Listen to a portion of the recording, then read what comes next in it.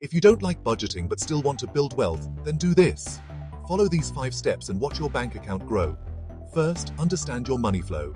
Check your bank statements for the last 3 to 6 months. Separate your expenses into needs and wants. Next, limit your wants to just 25% of your paycheck.